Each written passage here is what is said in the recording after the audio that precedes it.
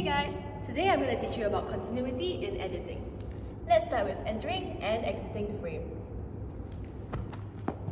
If your subject moves out of frame from right to left, they should also re-enter the frame in the same direction, right to left, and vice versa. If they don't, it'll look as if they reverse directions. Hey you! No, Adilah, can't you be a better DP? In the 180-degree rule, there is an imaginary line drawn between two characters. To follow the rule, the camera has to stay on the same side of the line. This helps the audience to understand where things are placed in the setting.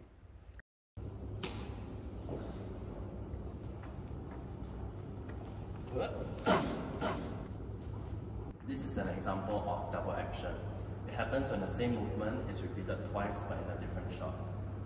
It can be usually seen as a mistake, but it is also a stylistic choice to re-emphasize key moments in a film.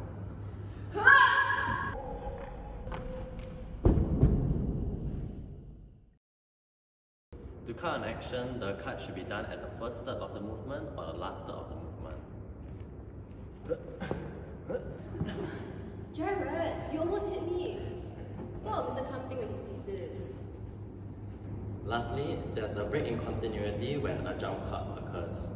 A jump cut usually occurs in an edit which uses similar angles, Or the same shot size between two different clips. Now you know a little bit more about continuity in editing. Bye! Bye! Bye!